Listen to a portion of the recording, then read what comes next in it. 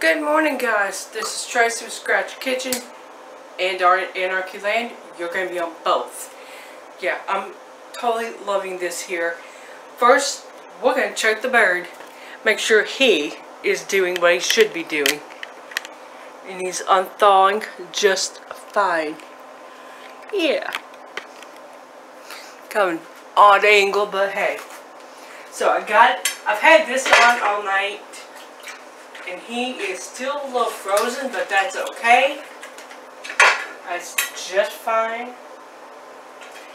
And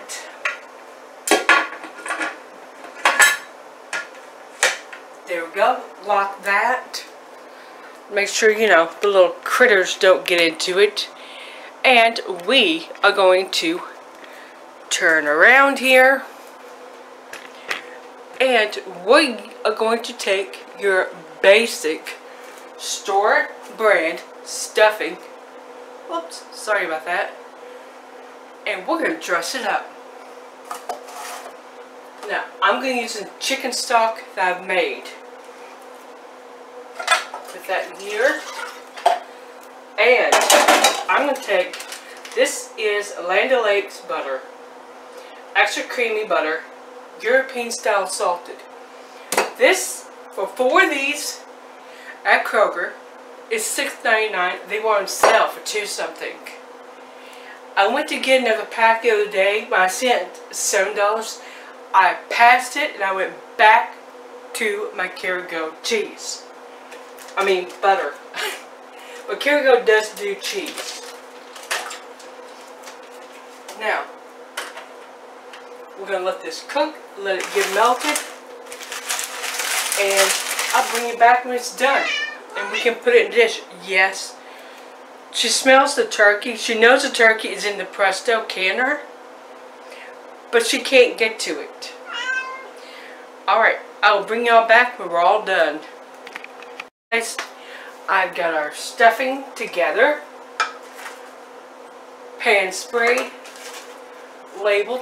It says Thanksgiving dressing, do not eat, Mom, in all caps. There. And I'm going to have to make room in my refrigerator for it, which is okay because we got a lot of stuff we need to go through.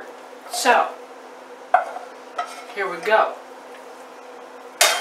Now, this is going to be good. Got homemade chicken stock, and you got butter that is off the hook. If y'all make dressing, please let me know. I would love to know how you make dressing. It's wonderful. I'm just going to leave this like that to let it cool. But I still want to protect it from the cat. So, let me get y'all adjusted here. If you make your own dressing, please put below. I'm going to leave you a link to Heather from Kneady Homesteader and Liesa from Sutton Days. They both made a stuffing bread that was already seasoned for stuffing. Heather dehydrated hers. I'll leave you both videos. Liesa didn't.